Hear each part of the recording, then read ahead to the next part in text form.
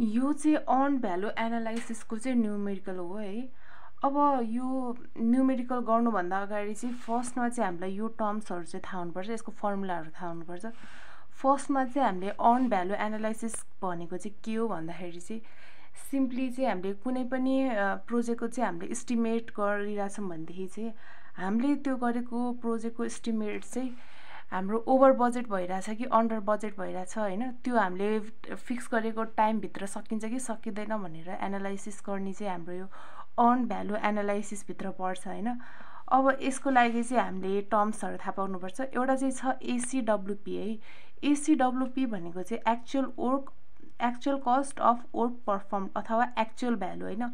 भनेको मतलब चाहिँ हामीले कुनै पनि एउटा स्पेसिफिक टाइममा चाहिँ हामीले चाहिँ त्यो रियल फिल्डमा चाहिँ कति चाहिँ काम भयो त भनेर त्यसको इस्टिमेट गर्ने चाहिँ हाम्रो के भयो, actual cost of work perform भयो होइन। अनि अर्को भनेको चाहिँ हाम्रो के छ, budget cost of work perform भन्ने छ होइन। दुइटै पर्फर्म छ है।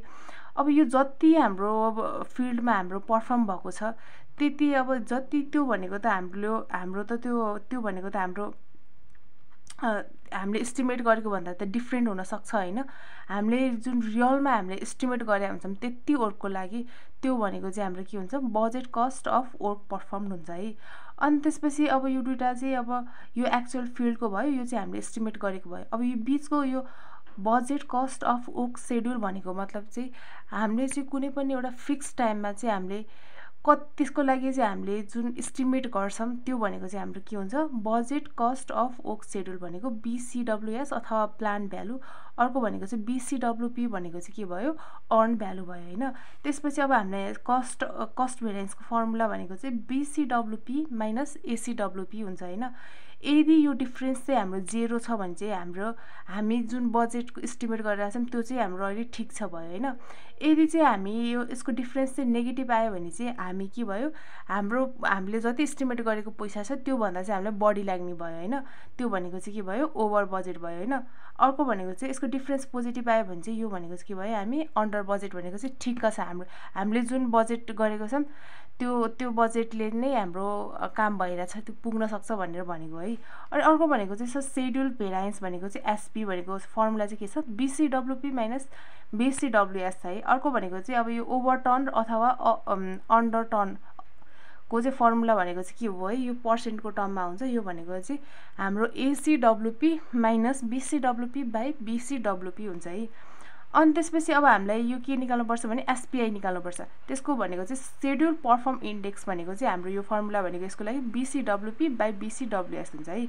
अनि अर्को भनेको चाहिँ हामीलाई CPI निकाल्नुपर्छ। CPI भनेको कस्ट पर्फर्मेन्स इन्डेक्स है। यो भनेको चाहिँ BCWP बाई ACWP हुन्छ। अनि त्यसपछि चाहिँ अब हामीलाई यो न्यू ड्युरेसन इस्टिमेट निकाल्ने फर्मुला भनेको चाहिँ original time estimate by SPI। अर्को भनेको चाहिँ new cost estimate equal to original cost estimate by CPI है।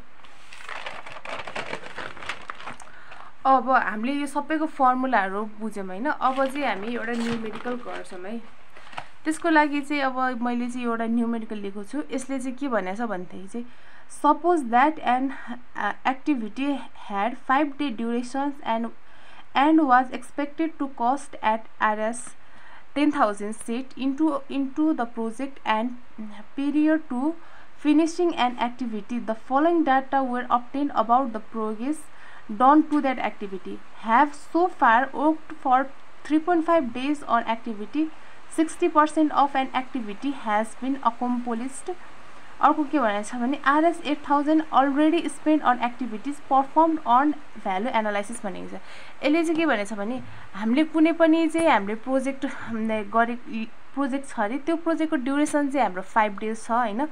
अनि त्यो ड्युरेसनको लाग्ने खर्च चाहिँ कति छ, हामीले इस्टिमेट गरेको खर्च चाहिँ 10,000 छ अरे होइन। अब हामीले चाहिँ त्यो 5 दिनको ड्युरेसनको चाहिँ बिच 3.5 डेजमा चाहिँ हामीले अब यहाँ 3.5 डेजमा चाहिँ हामीले अब यो हामीले गरेको बजेट चाहिँ ओभरमा गइरहेछौँ कि हामीले अन्डरमा गइरहेछौँ भन्ने कुरा चाहिँ हामीले अब यहाँ चेक गर्नु पर्यो होइन। त्यसपछि चाहिँ यो भयो। अनि अर्को चाहिँ के भनेको छ भनेदेखि चाहिँ 3.5 डेजसम्म चाहिँ हाम्रो 60% चाहिँ हाम्रो एक्टिभिटी चाहिँ के हो, सकिसक्यो भन्ने छ नि हैन। अनि त्यसपछि 8000 पनि हाम्रो 10000 मा हाम्रो 8000 पनि खर्च भइसक्यो भन्ने छ हैन। अनि अब हामीले के निकाल्नु भने चाहिँ EVA अर्न भ्यालु एनालाइसिस चाहिँ हामीलाई पर्फर्म गर भनेर क्वेशनले सोधेको छ हैन। यसको लागि चाहिँ फर्स्टमा चाहिँ हामीले के निकाल्नु पर्यो भने पहिलामा एक्चुअल ACWP भन्ने थाहा पाउनु पर्यो। अर्को भनेको चाहिँ BCWS र अर्को भनेको BCWP भनेको चाहिँ के हुन्, यसको चाहिँ कुन ACWP र BC यिनीहरुको चाहिँ अब हामीले के गर्नु पर्यो भन्दाखेरि चाहिँ यसको चाहिँ हामीले भ्यालु निकाल्नु पर्यो हैन। त्यसको लागि चाहिँ अब यो ACWP भनेको चाहिँ के हुन्छ होला त? ACWP भनेको चाहिँ हामीले मैले के भनेको थिएँ फिल्डमा चाहिँ एक्चुअल खर्च कति भयो त हैन। त्यो भनेको चाहिँ के भयो हाम्रो खर्च अथवा कति काम भयो र त्यो कामको चाहिँ पैसा चाहिँ कति भयो हैन। त्यो भनेको चाहिँ हाम्रो के भयो ACWP हैन। अब यो क्वेशनमा ACWP भनेको चाहिँ के हो भन्दा के हुन्छ भन्दाखेरि चाहिँ यो हाम्रो त 8000 has already spend on activity भनेको छ नि। यो पैसा चाहिँ हाम्रो फिल्डमा चाहिँ हाम्रो खर्च भएको भनेको छ नि। काम गर्दा गर्दा लागेको पैसा भनेको चाहिँ हाम्रो कति छ 8000। यो भनेको चाहिँ हाम्रो ACWP हुने भयो हैन। अनि अर्को भनेको चाहिँ BCWP हैन। BCWP भनेको चाहिँ हाम्रो बजेट हामीले जुन एस्टिमेट गरेको चाहिँ खर्च हो नि त हैन। अब यो चाहिँ हामीले कसरी निकाल्छौं भन्दाखेरि चाहिँ हामीले के भने चाहिँ 60% काम चाहिँ हाम्रो भयो भनेछ हैन। यो 10000 पैसामा चाहिँ हामीले 60% काम चाहिँ हाम्रो भयो भनेछ। त्यसको लागि चाहिँ BCWP भनेको चाहिँ 60% अफ 10000 हुन्छ है। अनि अर्को भनेको चाहिँ BCWS भनेको चाहिँ हाम्रो वर्क शेड्युल हामीले गरेको काम चाहिँ 3.5 डेज सम्मको चाहिँ हामीले निकालेको बजेट चाहिँ कति हो त भन्दाखेरि चाहिँ त्यो चाहिँ कसरी निकाल्छौं भन्दाखेरि चाहिँ यो जुन 3.5 डेज छ यो 3.5 डेज बाइ 5 इन्टु 1000 गरेपछि चाहिँ हाम्रो के आउँछ BCWS आउँछ है। ए चाहिँ सेम मैले यहाँनिर गरेछु है। अब हामीले यहाँबाट ACWP भनेको 8000 भयो। BCWP भनेको चाहिँ 60% अफ 1000 भन्दाखेरि हाम्रो कति पैसा आयो 6000 आयो। BCWS भनेको चाहिँ 3.5 बाइ 5 इन्टु 10000 हाम्रो पैसा भनेको 10000। यो भनेको चाहिँ 7000 आयो हैन। यो तीनटै भ्यालु आइसकेपछि हामीले के निकाल्नु पर्यो कस्ट भेरिएन्सको फर्मुला भनेको चाहिँ मैले अगाडि के भनेको थिएँ BCWP माइनस ACWP हैन। अब यहाँनिर यो डिफरेन्स गर्दाखेरि हाम्रो भ्यालु नेगेटिभमा आयो हैन। भ्यालु नेगेटिभमा आयो भने हाम्रो के हुने भयो ओभर बजेट हामीलाई अझै बढी पैसा लाग्ने भयो के 1000 चाहिँ अझै बढी पैसा लाग्छ है। यो भनेको चाहिँ हाम्रो के भयो ओभर बजेटमा छौं हामी है भनेपछि पैसा हामीलाई अझै चाहिन्छ हैन। अनि यो भयो हैन। त्यसपछि चाहिँ अब हामीले के चाहियो शेड्युल भेरिएन्स निकाल्नुपर्छ। यसको लागि फर्मुला भनेको यो भयो हैन। अनि त्यसपछि अब यसमा पनि हाम्रो नेगेटिभमै आयो भनेको मतलब हामी शेड्युल भन्दा पछाडी नै छौं। हामी शेड्युल भन्दा अगाडि गएको छैनौं, हामी शेड्युल भन्दा पछाडी नै गएको छौं किनभने यो पनि नेगेटिभमा आयो हैन।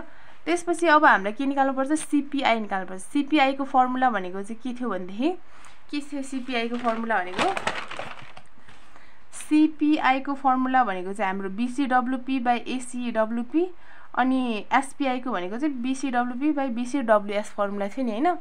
अब यही फर्मुला लाएर चाहिँ हामीले CPI र SPI निकाल्छौं हैन। यो दुईटै चाहिँ हाम्रो के छ लेस देन 1 छ है। अब त्यसपछि अब हामीले के निकाल्नु पर्सेन्टेज ओभर अथवा अन्डर रन निकाल्नु पर्यो नि हैन। अब हामीले यो फर्मुला हामीले अगाडि मैले लेखेको छु हैन। यो फर्मुलाबाट चाहिँ हाम्रो कति आयो 33.3 यो भनेको चाहिँ हाम्रो पर्सेन्टमा आयो हैन। अब यो पोजिटिभ आयो भने चाहिँ कस्ट ओभर रन, नेगेटिभ आयो भने चाहिँ अन्डर रन हुने भयो है। अब त्यसपछि चाहिँ अब हामीले चाहिँ यो सबै निकाल्यौं हैन। अब चाहिँ हामीले नयाँ एक्टिभिटी निकाल्नु पर्यो नि किनभने हामीले जुन एक्टिभिटी गरेको थियौं त्यो चेन्ज भइसकेको छ के। अब यो नयाँ एक्टिभिटी गर्नु पर्यो हैन। त्यसको लागि चाहिँ नयाँ एक्टिभिटी निकाल्नलाई चाहिँ हाम्रो के थियो फर्मुला न्यू एक्टिभिटी ड्युरेसन भनेको चाहिँ ओरिजिनल टाइम बाइ SPI है। ओरिजिनल टाइम हाम्रो 5 डेज थियो। SPI हामीले निकालिसक्यौं कति आयो 5.81 भनेको टेन्टेटिभ 6 दिन। हामीले एस्टिमेट गरेको भन्दा चाहिँ 6 दिन चाहिँ हामीले बढी लाग्ने भयो के। अब न्यू कस्ट एस्टिमेट भनेको यो चाहिँ एक्टिभिटी भनेको चाहिँ यो भनेको चाहिँ डेजमा भयो। कस्ट भनेको चाहिँ अब यो कति पैसा लाग्ने हो भन्दाखेरि चाहिँ ओरिजिनल कस्ट हाम्रो 10000 थियो। CPI ले मल्टिप्लाई गर्दाखेरि हाम्रो 13333 हैन। 13333 रुपैयाँ चाहिँ हामीलाई लाग्ने भयो। पहिला चाहिँ अब हाम्रो पहिला सुरुमा चाहिँ यस्तो भयो के पहिला सुरुमा चाहिँ हामीले 5 दिनमा काम सकिन्छ भनेर हामीले एस्टिमेट गरेका थियौं तर हाम्रो सकियो 6 दिनमा हैन। अब हामीले 10,000 ले हाम्रो प्रोजेक्ट सकिन्छ भनेर सोचेको थियौं तर हाम्रो प्रोजेक्ट कतिमा सक्यो 13,333 है हो यति निकाल्ने हो यसमा